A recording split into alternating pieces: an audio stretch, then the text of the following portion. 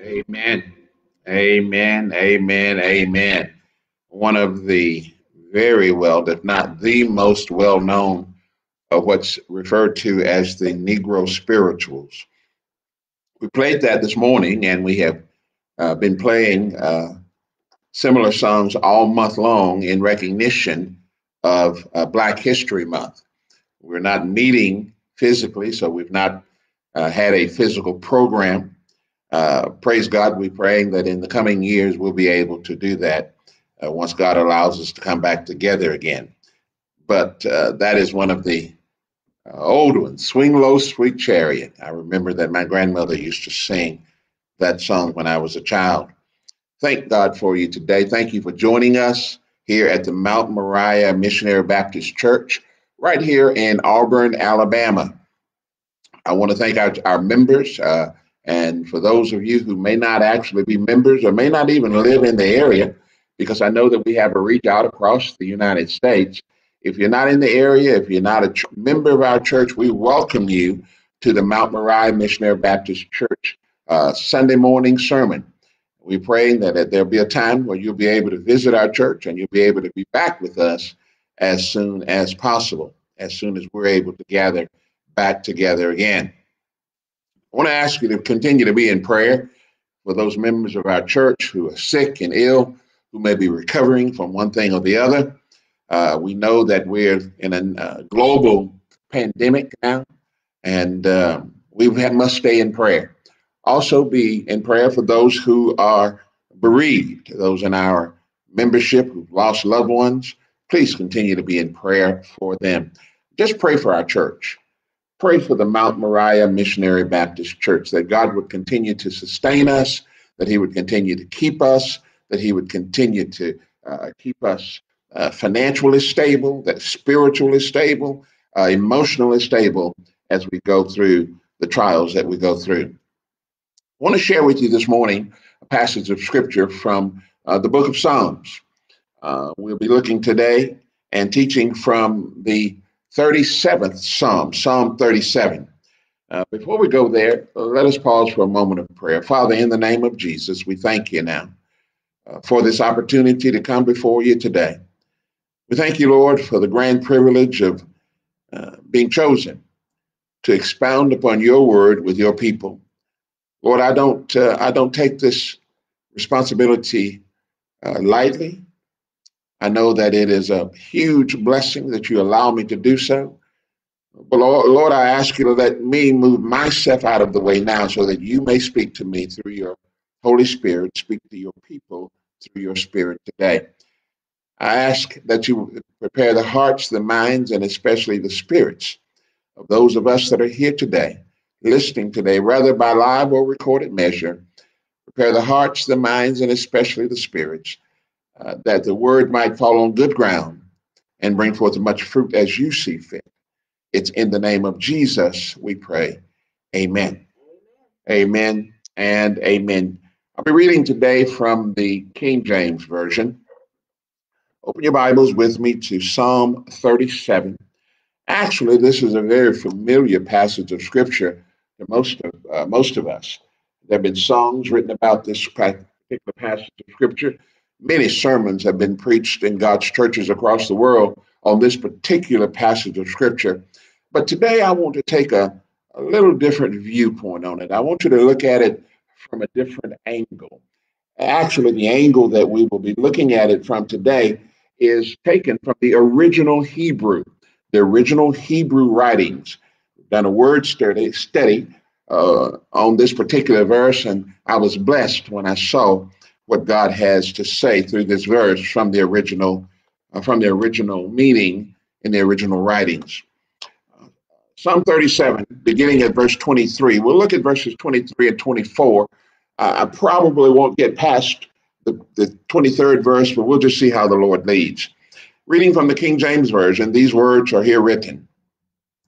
The steps of a good man are ordered by the Lord, and he delighteth in his way. Verse 24. Though he fall, he shall not be utterly cast down, for the Lord upholds him with his hand. Amen. Amen. As I said, you've heard that 23rd verse a number of times.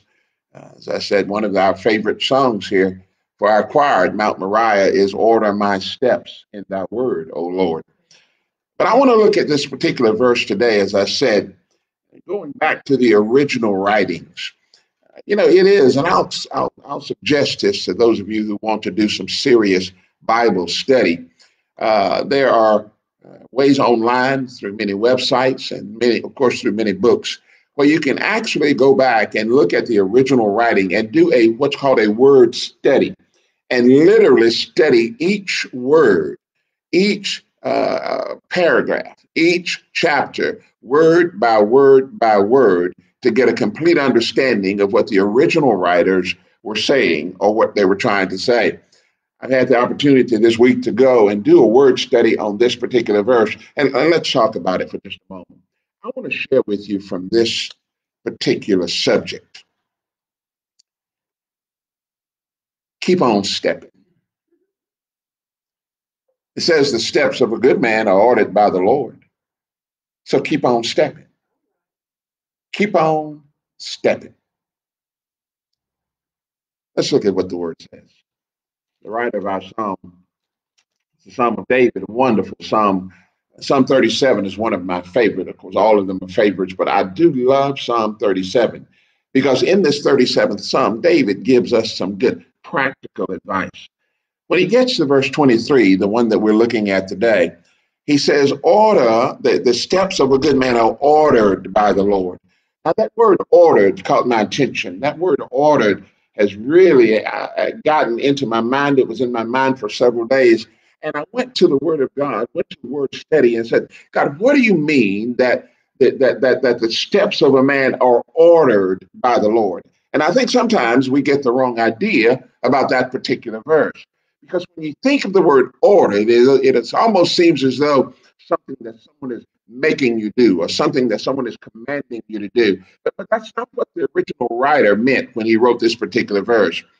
The original Hebrew, that word order in the original Hebrew is a word that's spelled Koon. It's pronounced kun. What the writer was saying, that word in the original Hebrew means to set things up, to set things up, to prepare, to arrange. So let's read it again, using the original translation. The steps of a good man are set up by the Lord. The steps of a good man are prepared by the Lord. The steps of a good man are arranged by the Lord. That's what the writer David was trying to say, that the steps of a man, the steps of a woman, the steps of a child of God are literally set up, prepared, arranged by God himself. Let me tell you, when God orders your steps, that means that he sets it up, but we've got to step. We've got to move. We've got to go forward. That's what this meaning is saying, is that when God sets something up for you, we have got to actually make a move. God is not going to make us do anything. God is not going to push us to do anything. God will open up doors for us. God will open up avenues of deliverance for us.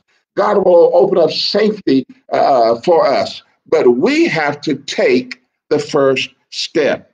Let me leave this with you in your spirits, my brothers and my sisters. God will not do anything for you which he has enabled you to do for yourself. Let me say it again. God will not do anything for you that he has enabled you to do for yourself. God is not our babysitter. He's not our spiritual Santa Claus. There are things that God has given us to do and things that we must do in order to reap the benefits of the blessings of God. There are things that we are asked to do. The reason that many of us are no further along in life right now is because of the fact that God has opened up doors, but we haven't taken the step to go through it. We haven't taken the steps to go forward. We are afraid. We talk about we walk by faith, that the just shall live by faith. Well, many times faith is taking a step. Many times faith is taking that first step without seeing the second step, taking that first step without knowing what steps 4, 5, or 6 are. And so what happens in our lives is this. God says, well, I'm waiting for you. I've opened the door for you. I've ordered your steps. I've set things up for you. I've arranged for your deliverance. I have prepared you for your saving, for saving you from whatever it is you're dealing with. But because of a lack of faith, you've not taken the first step. Many of us, before we go forward with God, we want to see the whole picture. But God says, no, this is a journey by faith. If we will step out and step number 1, then God will show us what step number 2 is. Then God can show us what step number 3 and number 4 and number 5 and so forth and so on. God will not lay out his entire plan for you all at once. He will order our steps. He will set up our situation. He will arrange for our deliverance. He will prepare for our deliverance. But we have to take the first step. That's what this message is about. That's what this verse is about, having faith in God. Let me tell you something, beloved. Walking by faith, listen to me. Walking by faith means that God is not obligated to reveal to us what step 2 is. God's not obligated to reveal to us what his entire will for us is. God says, step out on faith.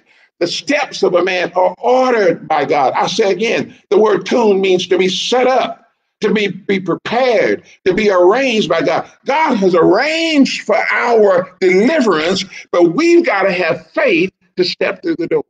We've got to have faith to step out on what God's word says, to step out on the leading of his Holy Spirit. That's what this particular verse means. You know, there's a song that I remember hearing. It says, walk in the light, the beautiful light. Ain't it wonderful how the light shines?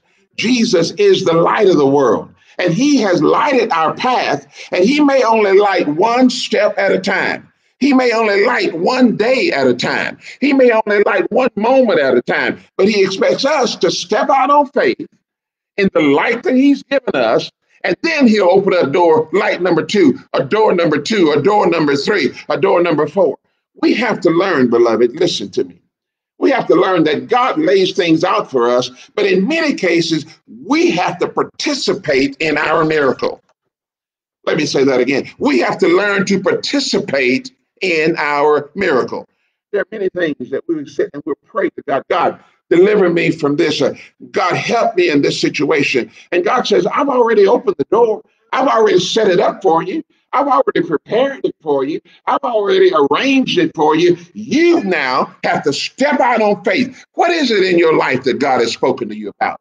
What is it in your life that you want to do? Where is it that you want your church to be? Where is it that you want your family, your marriage, your relationships to be? How do you want them to grow? God says that you've prayed, you've asked me, and I've answered your prayer. I've ordered your steps.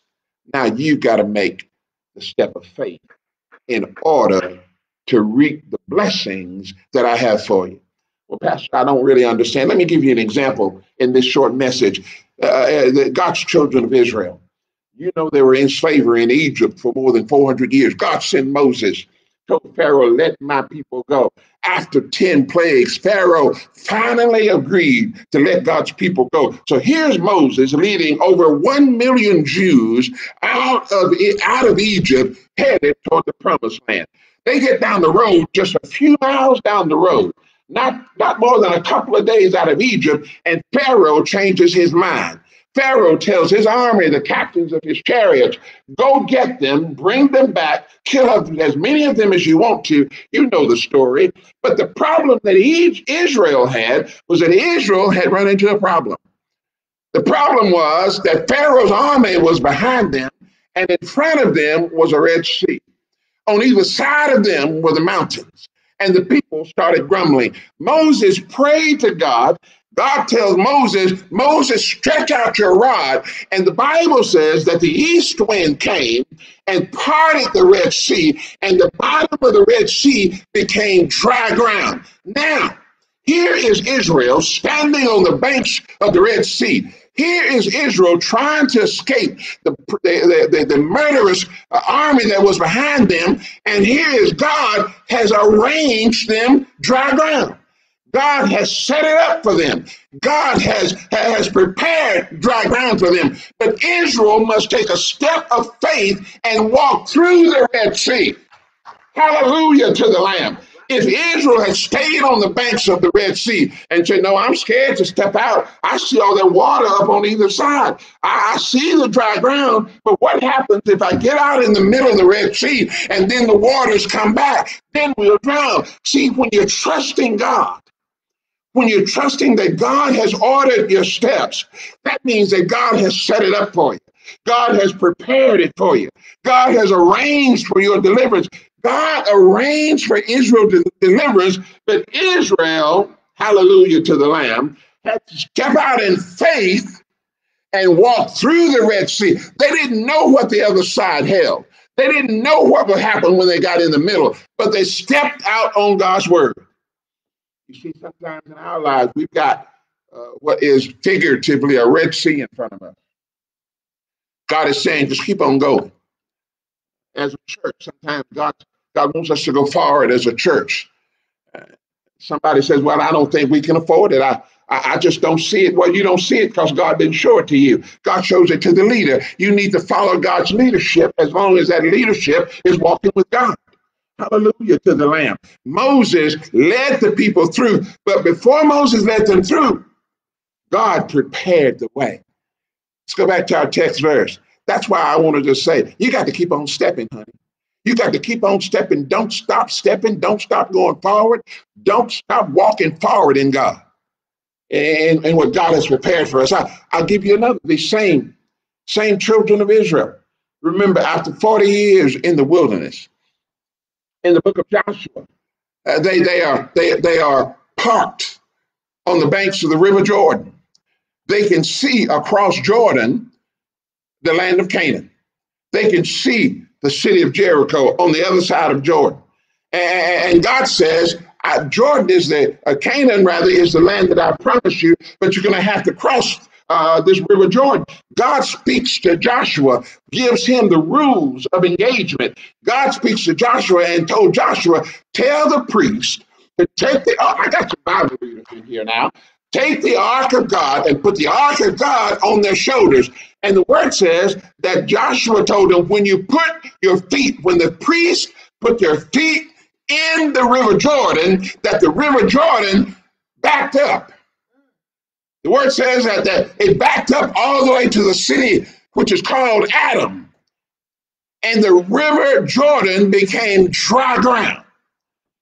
During the rainy season, the river Jordan became dry ground. God set it up for them to go in Canaan. God set it up for them to go into the promised land. God arranged it for them to go into the promised land. God ordered their steps for them to go into the promised land, but Egypt had to get stepping. Egypt had to get stepping. Egypt had to get stepping. Somebody listen to me right now. You got to get stepping, honey. You got to get stepping and step out on God's word. Step out on faith. Step out on what he told you. And you can't see it, but God's got a blessing for you on the other side. Hallelujah to the Lamb. I see it again. I see it again in the New Testament. You remember in the New Testament when Jesus came walking on the water in the fourth watch of the night, sometime between 3 and 6 a.m. The disciples had been battling that storm, and Jesus comes walking toward them. They thought he was a ghost at first, but Peter said, no, that looked like Jesus. I believe that's Jesus. And Peter said, Lord, if it's really you, bid me come. Jesus simply spoke one word, come. And Peter, on the word of God, knowing that he couldn't swim, Peter wasn't a fool. He was kind of at times impetuous, but he wasn't a fool. He knew he couldn't walk on water, but Peter got to stepping. Peter stepped out of the boat and started walking toward Jesus, because Jesus had laid the foundation for him. That foundation was the water. Jesus said, come on out. Come to me. When God orders our steps, it means that God sets up. He arranges. He prepares the way ahead for us. Hallelujah to the Lamb. But we've got to have the faith in him. We've got to have faith to step out on what he's given us. We got to get stepping. That's all I'm saying. A lot of times, churches, families, communities never go forward because they never step out of their comfort zone. But we got to get stepping. Get stepping in our marriages. Get stepping in our work relationship. Get stepping in our relationship with God. I'm telling you that God orders the steps, hallelujah to the Lamb, of a good man, a good woman. He lays it out. He sets things up. He prepares it for us. Hallelujah to the Lamb. As we sit and listen to this message today, I want you to remember that God has a way out for you. But he's not going to push you to go through it. He's not going to push you to take that step of faith. He's not going to shove you out into the middle of your Red Sea because he's already prepared that place for you. So, my friends, as I get ready to leave you here for a moment, I just want to leave this with you today. The just shall walk by faith. God will not always show you all of his plan at one time. He'll give you the part that you need to know to take the first step. The scripture said in verse 23, the steps of a man, and depending on what translation you're reading, the NIV says that the steps of a man are made firm by the Lord. The English Standard Version says that the steps of a man are established by the Lord. All of them mean the same thing, that God has set it up for us. God has arranged for our deliverance. God has prepared a way out for us, but it's up to us to get stepping. It's up to us to get stepping. One more and I'll leave you alone. You remember in John chapter 9 when there was a man blind from his birth. And the Bible says that when Jesus got ready to heal him, Jesus spat on the ground and he made mud. And he put the mud on the man's eye. And then he told the man, go wash in the pool of Siloam. In other words, I prepared your eyes to be healed, but you got to get stepping. You got to go to the pool of Siloam. You got to participate in your miracle. Don't just sit still and expect God to pick you up and put you where you're supposed to be. You got to trust in God, have faith in God, and just like that man at the pool of Siloam, after Jesus spat on the ground, put that mud on his eyes, Jesus said, "Now you go wash." Let me tell you something. If that man had not got stepping, he'd still be blind.